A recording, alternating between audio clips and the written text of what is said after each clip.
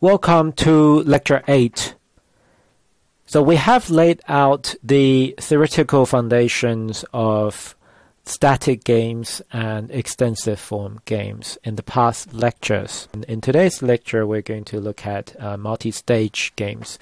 Before we do that, let's look at a very classical example of normal form games, namely Prisoner's Dilemma. I believe that most of you have heard about it from different popular science or just popular culture sources, where we have two members of a criminal gang who are arrested and imprisoned. And each prisoner is in some sort of solitary confinement with no means of communicating with the other person. And then the prosecutor lacks sufficient evidence to convict the pair on the principal charge, but they have enough to convict both on a lesser charge. Simultaneously, the prosecutor offers each prisoner a bargain. Each prisoner is given the opportunity either to portray the other by testifying that the other committed a crime, or to cooperate with the other by remaining silent. Remember, they have no means of talking to each other during this procedure. The possible outcomes are, if both players betray each other, each of them serves 4 years in prison. You can think of it as the worst case when both of them has the largest penalty. So the payoff will be 5 minus 4, which is 1. If A betrays B, but B remains silent, then A will be set free and B will serve 6 years in prison. And if A and B both remain silent, then they essentially cooperated with each other, then both of them will be served only 1 year in prison for the lesser charge, right? So that's the setup. And the similar setup has occurred many, many times in numerous places. How do we analyze the situation? In fact, we have all the tools that we have introduced in the last lectures to discuss that. Very easily we can come up with the matrix for this game. So the players are faced with two options, either to cooperate or to defect. Right? So the defect may be seen as some sort of betrayal to the partner. So if they both cooperate, they serve 1 year in prison, so the overall payoff will be 5 minus 1, which is 4 for each of them.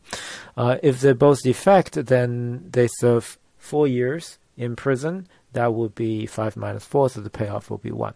But if one defect, if the other cooperate, then the person who cooperated got a -1 payoff, because all the charges are laid on this person, so he serves 6 years, while the other person walk off for free, so the other person will get 5. So each of these outcomes have -1, 5, and 5, -1. And it's very easy to analyze Nash equilibrium in this case if we are just looking at it as a normal static game. And we know, according to the analysis of strict dominating strategy equilibrium, that there's only one unique outcome, which is DD. So this will push the players both to adopt defection towards each other, and then they will arrive at a globally not desirable outcome, because they will get much higher payoff if they cooperate with each other. So now since the start of the discussion of this model, a lot of questions actually question the validity of this model, because in real life, do people actually follow what's being predicted? Would mutual betrayal actually happen? In fact, if you think about the cases, there are not a lot of cases where people actually mutually betray, because over the course of the development of social relations, people develop a certain trust in the other person, or simply people adopting some sort of social norm. In fact, in many studies, including a very recent one by economists in Germany, who tested a group of prisoners in Germany, and they asked exactly the same question to the prisoners as experiments. As a result, only 37 of the prisoners actually cooperated with each other in 56% of the time. Right, so that's quite a high number. That means more than half of the prisoners actually do not adopt this mutual betrayal behavior. They also, the researcher also tested the same set of questions on students, and they only get 37% of student cooperating. So I think that the students are following what's predicted more accurately than the inmates, which is quite interesting. So the question is, why would Nash equilibrium, and not only Nash equilibrium, this time we're actually predicting strict dominating strategy equilibrium. But why does it go so wrong, right? Because if you look at it as a static game, there's nothing more obvious than this, right? People, if they're rational, they should follow their best, optimal responses, and that would be mutual defection, right? Of course, one of the explanations is people are not very rational, but this is not something that we would like to do, because can we have a explanation of such a scenario, but still assuming people are rational? So there must be some other factors that are influencing people's decisions. And in fact, if we look at the assumption that we make in a typical prisoner dilemma or just normal form games, we assume that the players will have no opportunity to reward or punish their partner other than their prisoner sentence they get, right? This means that the payoff that we define in the game are just exactly like what indicated by the matrix. There's no other external factor. There's no temporal dimension to this. The players, they played the game once and for all, and they do not care about anything happened afterwards. Right? However, in real life, this is seldomly the case. For example, when two people engage in this interaction, and when one person is being taken advantage of, there's a certain chance that this person will have some retribution towards the other person. So essentially, people are acting with the consideration of not only the payoff that they get for this time, but for future utility. However, in the classical static game, there's no notion of future utility, right? And this calls for a need to define a model that take into account of such future utility of the game. Now consider a different, slightly modified version of prisoner dilemma, and we call this prisoner revenge game. Right. So now, suppose that these two people were in prison. They play a two-stage game. In the first stage, the player just play a normal prisoner dilemma game. They're both in the police station, and they have to make the decision for the prisoner dilemma game. But afterwards, there's a second stage. And there, the player will play a revenge game, where the players can decide either to punish the other player or not. Right?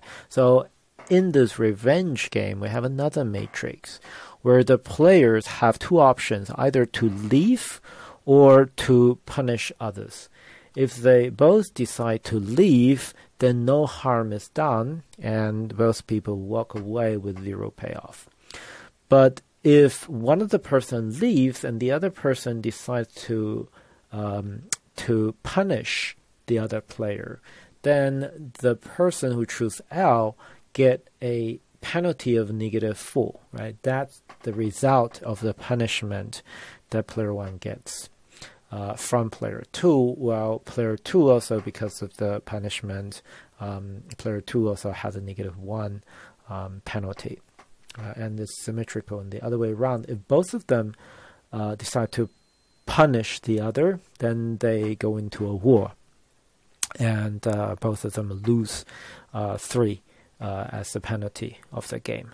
Right. So in this game, we can analyze, of course, the single stage, and we get that there are two Nash equilibria.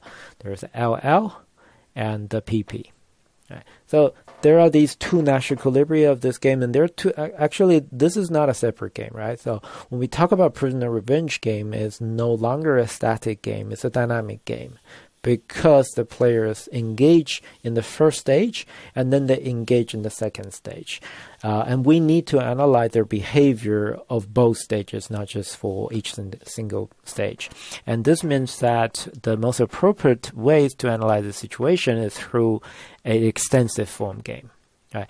And to do that, we just need to draw the game tree, and because there are only two stages, due quite short, we have the first stage, which is everything in the top two levels, where the first player can decide on capital C and D. That's cooperate or defect. And then the second player also decide on C and D and C and D. You can see that there is this information set that links these two nodes, because we assume in the first stage it's a static game, right? So the agent will not, the second player will not be aware of the decision of the first player when he makes the decision.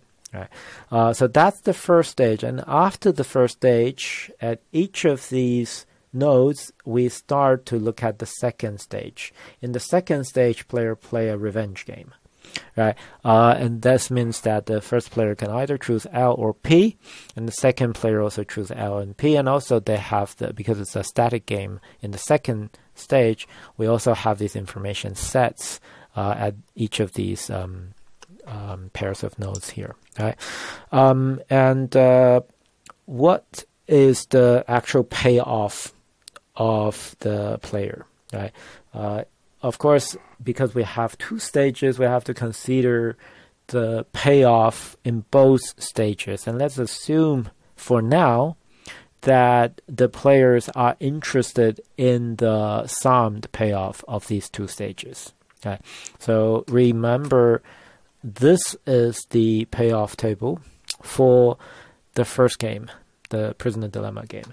And this is the payoff table for the second game, namely the revenge game. So we can combine these two tables to look at, essentially we can have 16 possible outcomes. And in each outcome, the payoff for the players, that basically the result of combining the payoff of the first stage and the second stage. For example, when the player adopts CCLL, we need to look at the payoff 4-4 with the payoff 0-0, and when we add it up, this will give us 4-4. When we look at, for example, DDPP, then we need to look at, here we have 1-1, and here we have -3, -3, then this would give us -2, -2. Right. So we can draw out the entire game tree with the corresponding payoff value for every outcome. That's a representation of these two-stage game. Now my question is, what are the sub-game perfect equilibria of this game?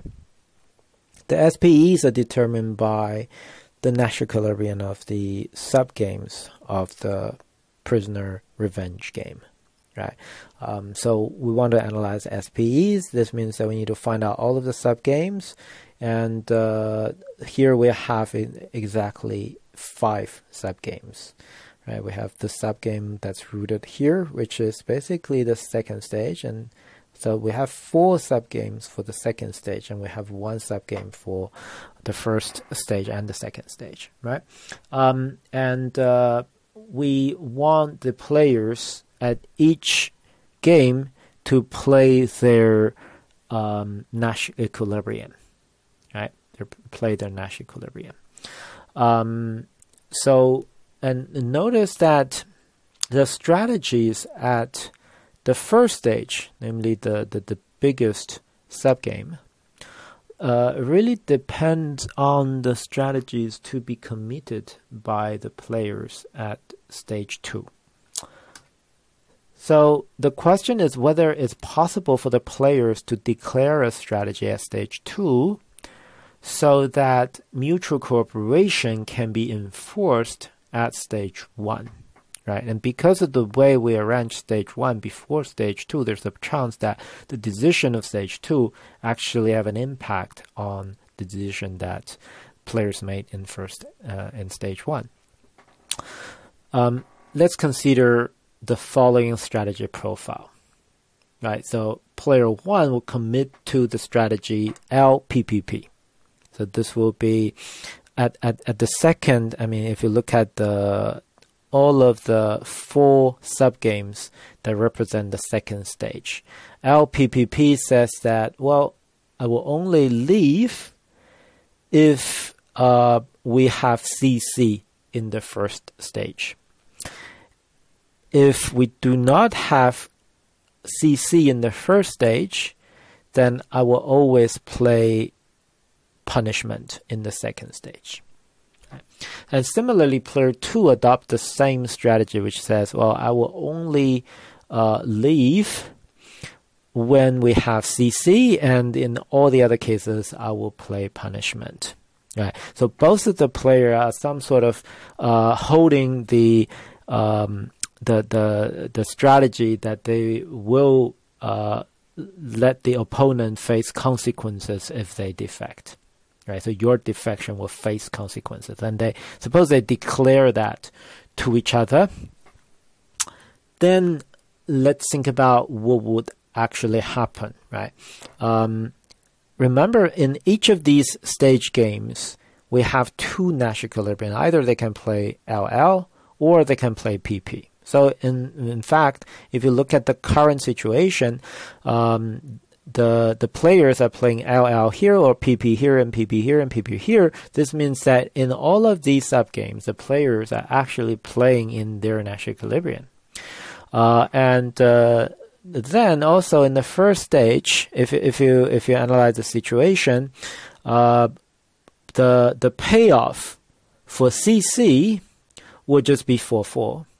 The payoff for CD will be -4-2, and the payoff for DC will be 4-4, and the payoff for DD will be -2-2. Right? And from the perspective of the players, you can see that if player 1 chooses C, then the best response for player 2 will be to choose C as well.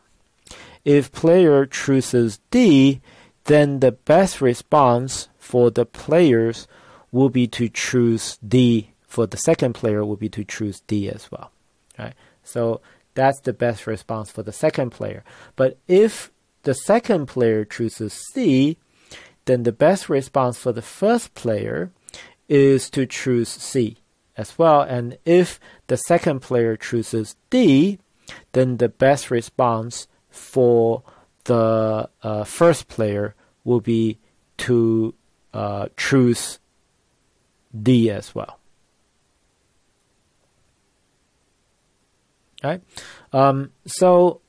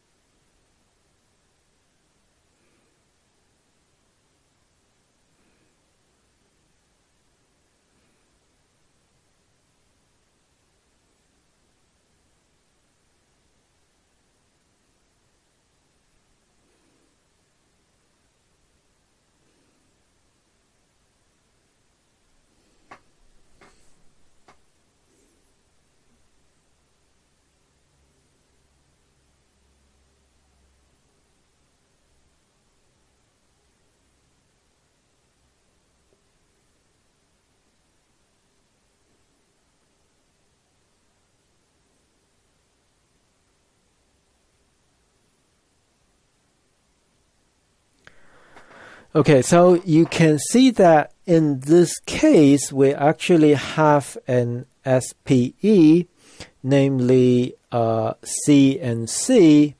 So if player 1 chooses capital C at the first stage and player 2 also chooses small case C at the first stage, And also, according to what they declare for the second stage, that will actually be an SPE of the game. Right. So now you can see that even though CC is not a Nash equilibrium in the first stage alone, if we combine the first stage with the second stage, and if the player declare these strategies for the second stage, this will actually push them towards playing CC, because now CC becomes a Nash equilibrium in the first stage. Right. Now my question is, well, this is the case when the players are pushing towards mutual cooperation, but is it possible to enforce other behaviors? For example, DC at stage 1. This is when player 1 plays defection and player 2 plays cooperation. Of course, if we just have the first stage and without the second stage, this combination of strategies is ridiculous from the point of view of player 2. Okay. But is it possible that with the revenge game attached at the end of the prisoner dilemma game, is it possible that eventually we can enforce this behavior? So now let's consider the same game tree. But the two players would declare different strategies for the second stage. That will be player 1 declares PPLP. So it means that here we would play P, and only here he will play L, and here he will play P. And similarly for player 2. So this means that the two players will only leave when the first player plays D and second player plays C in the first stage, right? If you look at the definition of SPE, this is also an SPE because all of the sub-game are in Nash equilibrium. And also, with the same analysis, you'll be able to see that the only Nash equilibrium, if you look at the strategy profile where in the first stage, player 1 chooses D and the second player chooses C, that strategy combined with the declaration and all of these other stage games, we would see an SPE, right? So that is also an SPE. So there's an SPE where in the first stage, the two players will play D and C. Right, so that seems to be quite odd and very different from the static game that we have analyzed. Right. You can see that the key to the analysis above lies in the revenge game. And unlike the prisoner dilemma game, the revenge game at stage 2 has two different Nash equilibrium, and this gives the players some room to change the outcome of the first stage, right?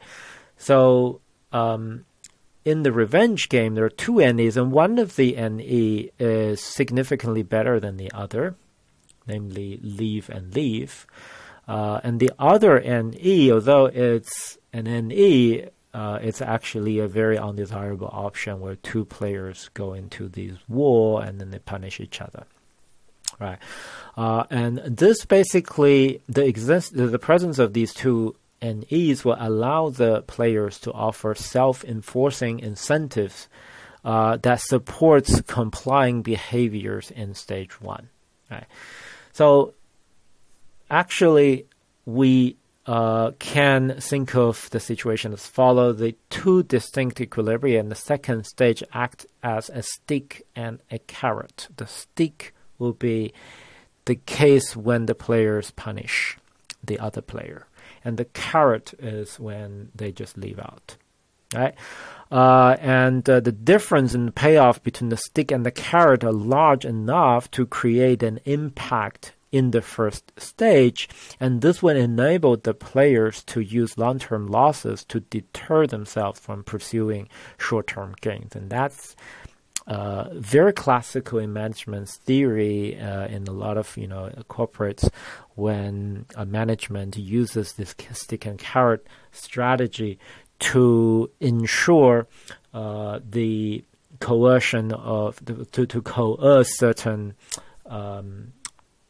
behaviors from the employees, right? So you either get rewarded if you accomplish certain task, or you will get punished. Right? And with this strategy, typically we can enforce any behavior that we want, right? So that's just a side note to this whole multi-stage game. So we now want to be more generalized in the discussion. So in the last example, we assumed that the payoff to the player, the summed payoff of the stages, but sometimes in economics this is not the case. And most of the economic theory, a well-adopted theory, was a discount factor, delta, that is used as basically a discount for future payoffs. So suppose the agent receives a sequence of payoffs P0, P1, P2 in different time stamps.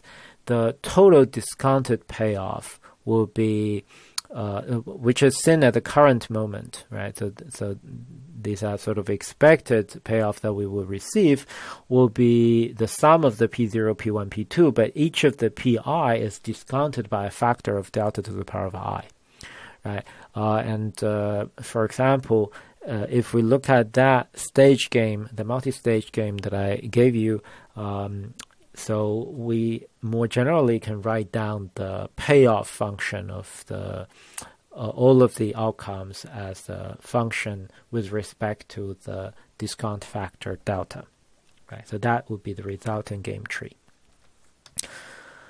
So now the question is, how does delta affect SPE in this game? We can perform some analysis, assume that the players adopt LPPP and LPPP. Remember, that was the second stage strategy that enforced mutual cooperation in the first stage. If player 1 chooses C, the best response for player 2 is C if and only if 4 is bigger than 5 minus 3 delta. So if you do the calculation, if you analyze the green boxes, you get this conclusion.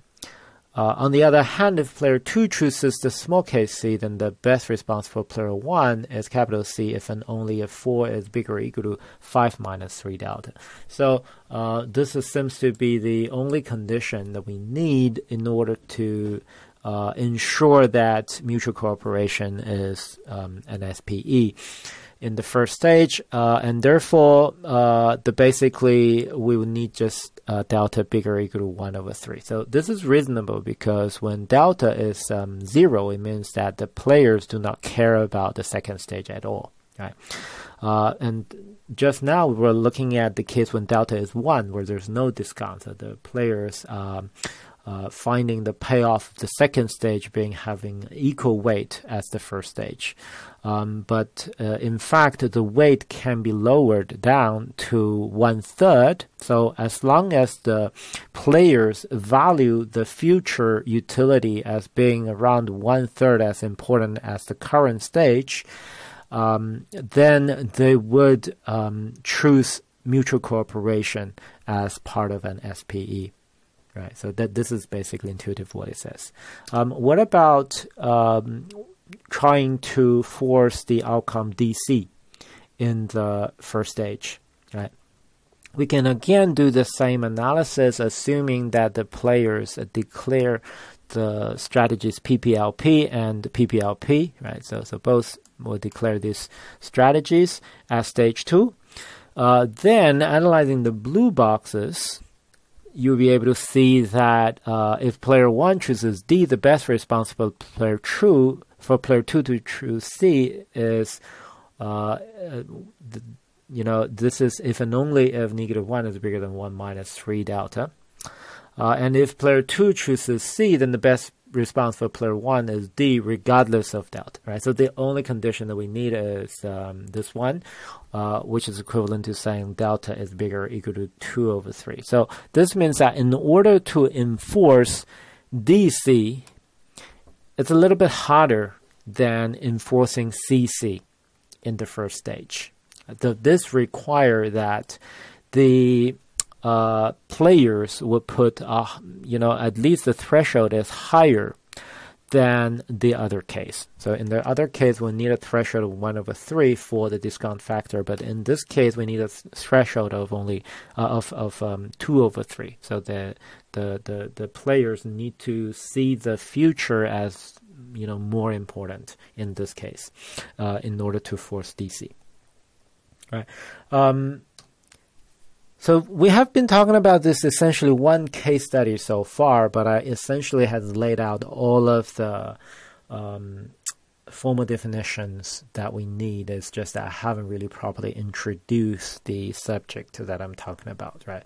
Like what I said, I'm talking about multi-stage game, and a multi-stage game essentially is a type of dynamic game and can be captured by extensive form games, but very intuitively, we can define multi-stage game as repeated, well, not as iterated normal form games. So a multi-stage game consists of a number of players and then a finite sequence of normal form games, G1, G2 up to GT. So notice that there are only finite sequence so far. Actually, in the literature, you could have infinite multi-stage games. In fact, in the next few lectures, we're going to look at infinite multi-stage games. But for now, just to be simple, we assume that multi-stage games are finite. So they contain only finitely many stage games. And each stage game is a normal form game defined on all of the players. And then we're also given this discount factor beforehand, right? Of course, with a different discount factor, we're going to get different payoff functions. So I just want to have a fixed discount factor that are fixed. And I just want to have a fixed discount factor at the beginning. Then the multi-stage game can be represented by an imperfect information extensive form game, where the players play the stage games sequentially. And therefore, the game tree will be looking like a complete tree of height t times n, where capital T is the number of stage games and n is the number of players. So that this means that every stage, every player make one action, and the root rooted at any node on level Tn, there's a copy of the game tree of GT. Right? So this basically is just a formal description of the shape of that game tree. And for every terminal node V, the path from the root to that terminal V correspond to a sequence where each of the ST consists of the actions that are taken by the players at the T's stage game, right? And the player I's payoff at terminal node that correspond to this sequence will be the discounted total payoff. And that will be, we have delta raised to the power of j minus 1 times fjI sj. Recall that the first stage is not discounted, and then the second stage is discounted by delta, and then the third is discounted by delta squared, and so on. So eventually the last stage is discounted by delta to the power of t minus 1. Right, so we have that total, that sum is our total payoff at terminal node of this extensive form game.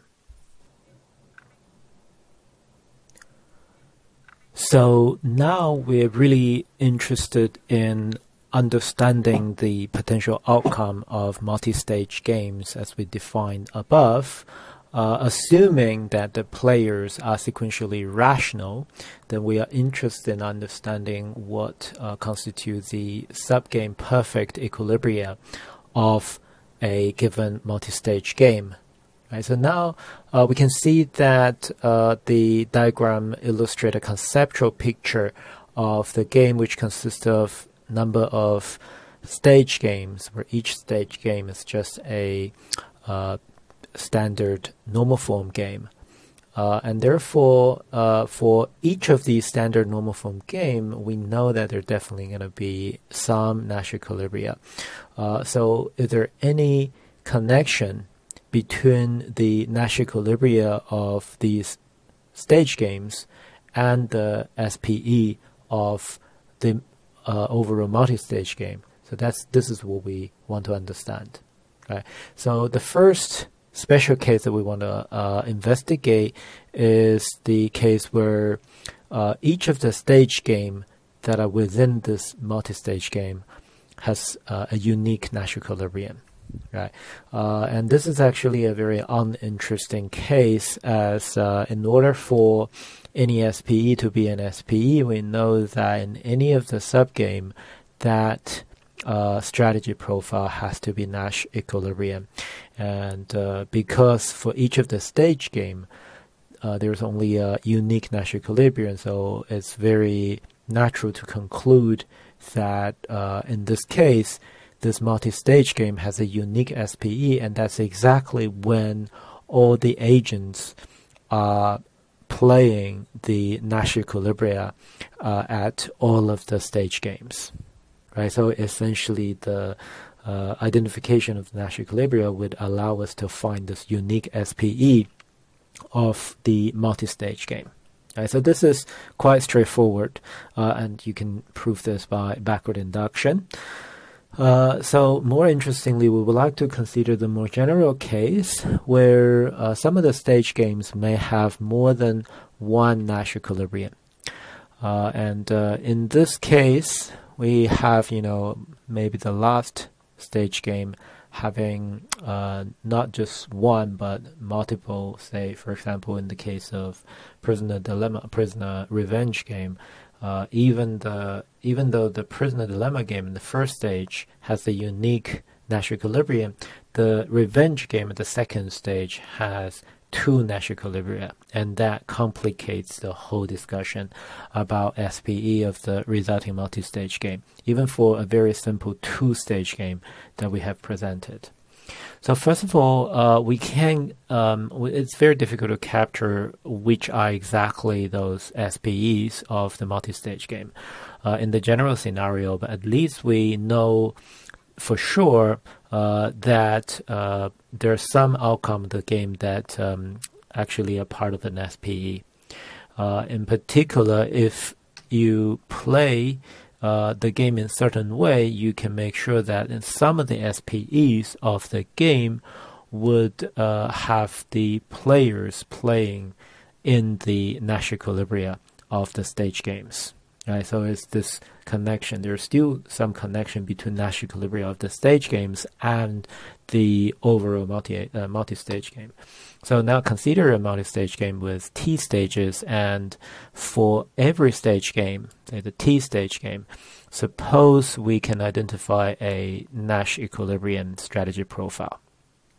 Right, and this is just for this static stage game, GT.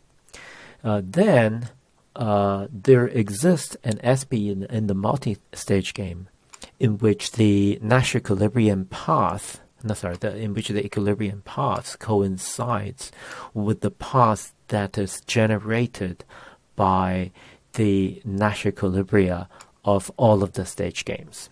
By the equilibrium path, I mean essentially the actual gameplay that are conducted by the players according to their separate strategies.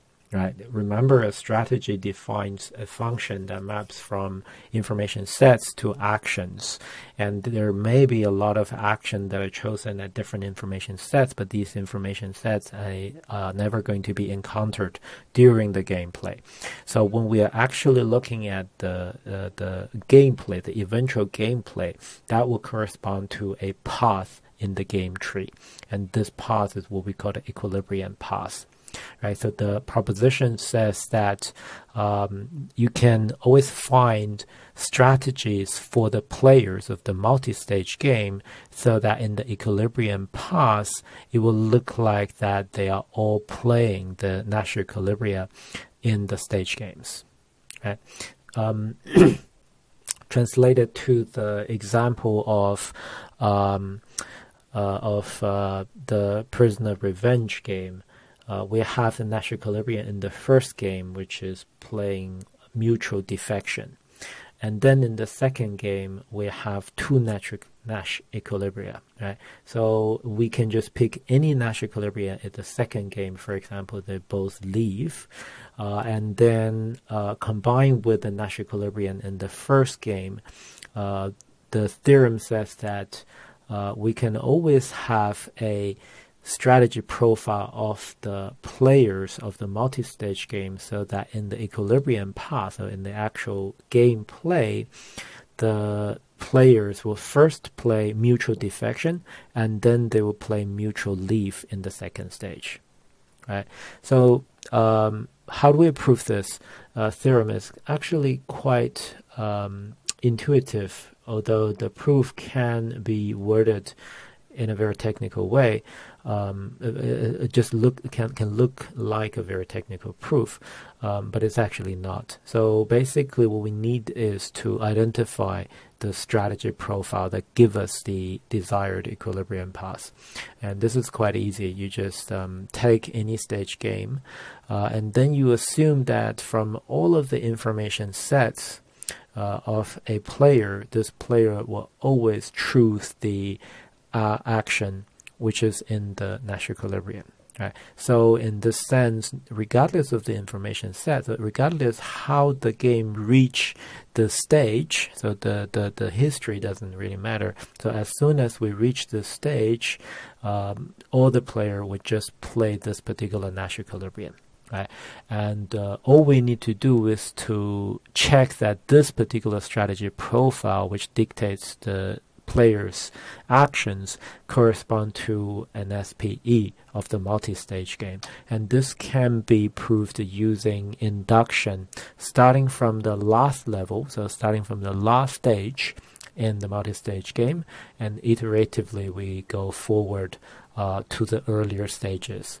And eventually we see that the actions as dictated by the strategies actually corresponding to Nash equilibria in all of the sub games of the multi-stage game, and that finishes the proof. So I'm not going to read out the proof, but you can read the slide for some details. So one thing that so if you consider the theorem, it's also saying that there's a clear connection between Nash equilibria of the stage games and SPE in the multi-stage game. But as we have shown in the example earlier, we see that there are clearly also some SPE of the multi-stage game where in the corresponding stage games, the player are actually not adopting the Nash equilibrium of that stage game. Right, so you can somehow enforce non-optimal stage actions, so stage-wise actions, but nevertheless, you will form an SPE of the entire game. So there are, possibility of this form, and therefore it means that deciding whether a strategy profile is an SPE of the multi-stage game is actually a complicated task, right? So now the question is, how do we actually do this? How do we check if a given behavioral strategy profile is indeed an SPE of the multi-stage game, right? For a two-stage game, this can be an easy task, as we have demonstrated through the example. You just need to draw out the entire tree. And whenever in the first stage we see actions that are not following Nash equilibria, what we need to do is we just look at the second stage and combine the first stage with the second stage and look at the eventual payoffs. But you can think of the situation will get more complicated when we have more stages. For example, if there are two players and at all the stages the player only have two actions to choose from. Even in that simple case, if we are starting at any particular stage I, and then we're deciding whether an action for a player is the best response to the opponent's actions, it seems like we have to check an exponentially many potential actions, because at stage I, not only we check the action at stage I, we also need to check actions at stage I plus 1, I plus 2, all the way down to the very last stage. So potentially the number of paths that we have to look through is exponential in terms of the number of stages from I to the end stage. Right? So that sounds like a very complicated task.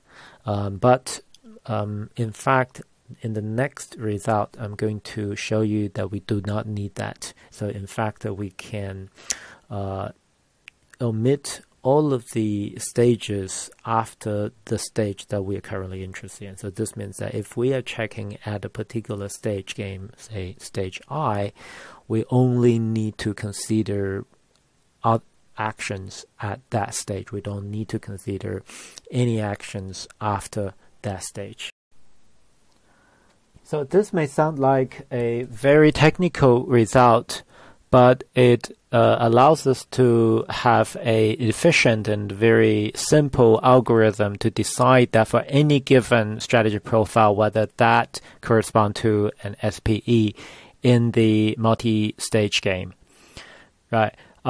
To present this algorithm, we will need to fix a number of terminologies.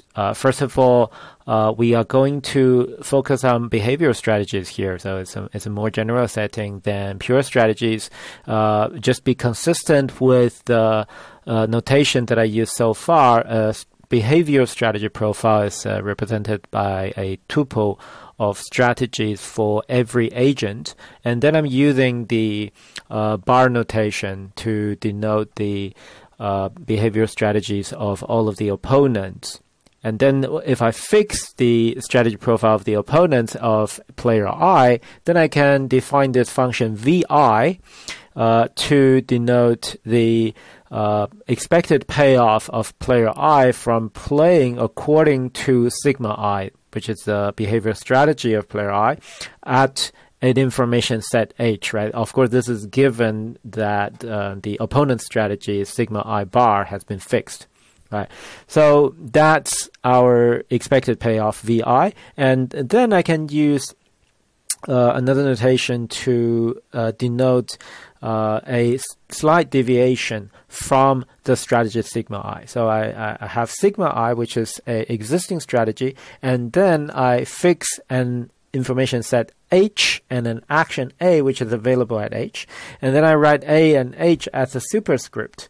So I can define this new strategy sigma IAH as a strategy which is following almost exactly as in sigma I, but the only difference it may be is when we are at information set H, and instead of following what sigma I says, this new strategy just asks the player I to choose the action A.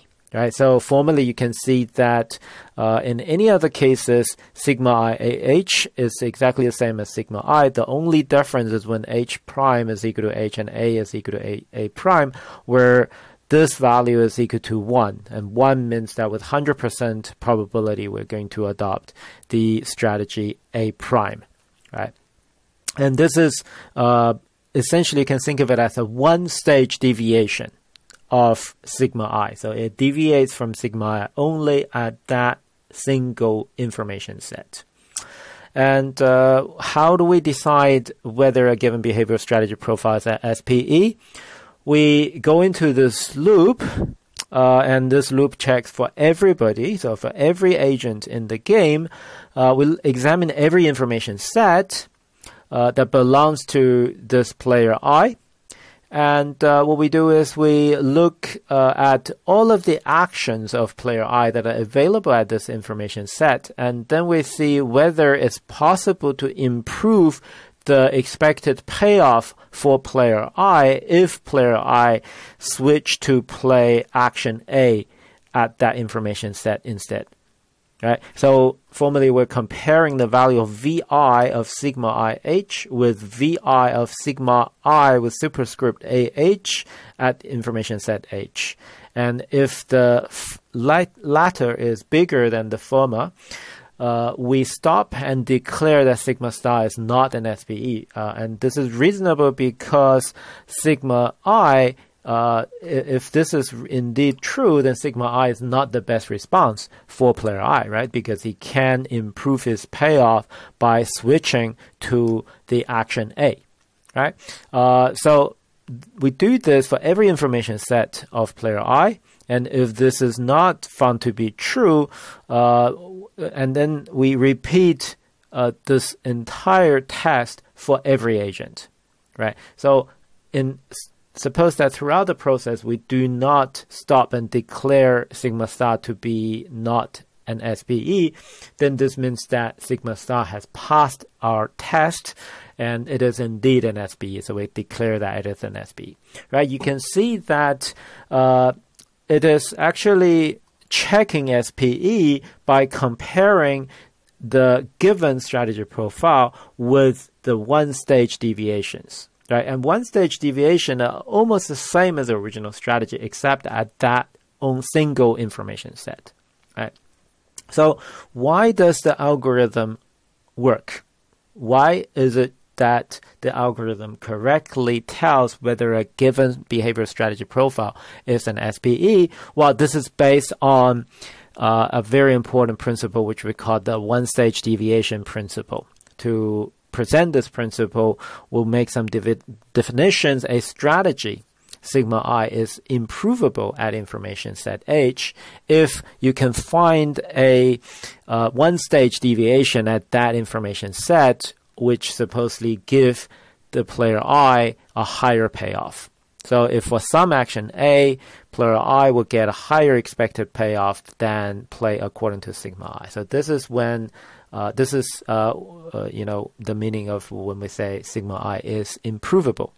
And then we can define a strategy sigma I as one stage unimprovable if sigma I is not improvable at any given information set. Okay. Essentially, that is what we checked for during the algorithm, right? We're basically checking whether sigma I is improvable or not, and if it passes the test, it means that it's one stage unimprovable, and this is for sigma I, right? For that particular agent I, but remember in the algorithm we do this for all the players.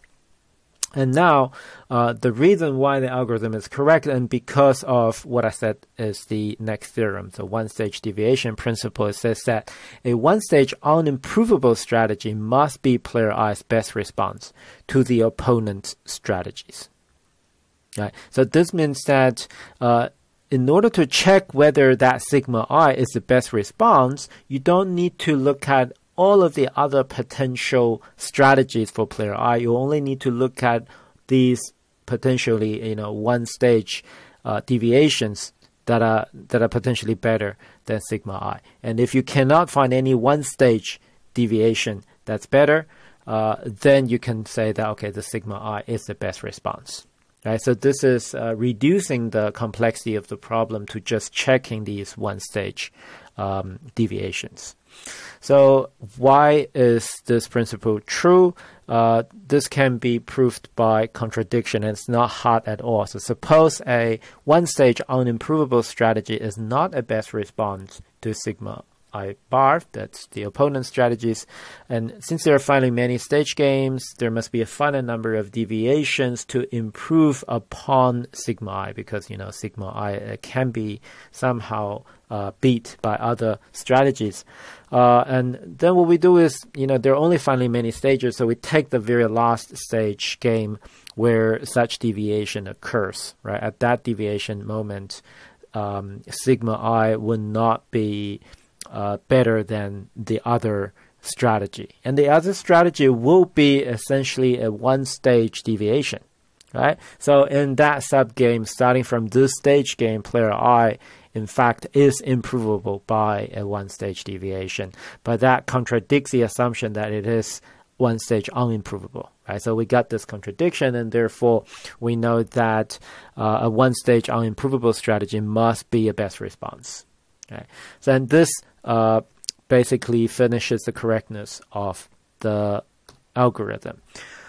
And just to summarize today's lecture, we've defined the notion of a multi-stage game. Essentially, it's a special case of an extensive form game, and it can be presented by listing a number of normal form stage games. And we've demonstrated there are obvious connections between SPE and multi-stage of the multi-stage game and Nash equilibrium in all those stage games. In particular, the Nash equilibria of those stage games essentially forms some SPEs of the multi-stage game. But through examples, we've demonstrated that there are other SPEs potentially in the multi-stage game that if you look at each of the stage games, if you restrict the SPE on the stage games, they are not corresponding to any Nash equilibria in some of the stage games. So that shows that in the multi-stage case, this problem can be very much more complex than just looking at the individual stage games. And of course, we've also demonstrated through examples that the SPEs of the multi-stage game are affected by the discount factor. Right? And we've also looked at the problem of deciding whether a given behavior strategy is an SPE, and this can be checked quite easily by looking at the one-stage deviation because of the one-stage deviation principle. Right? And this finishes today's lecture, and I'll see you in the next lecture.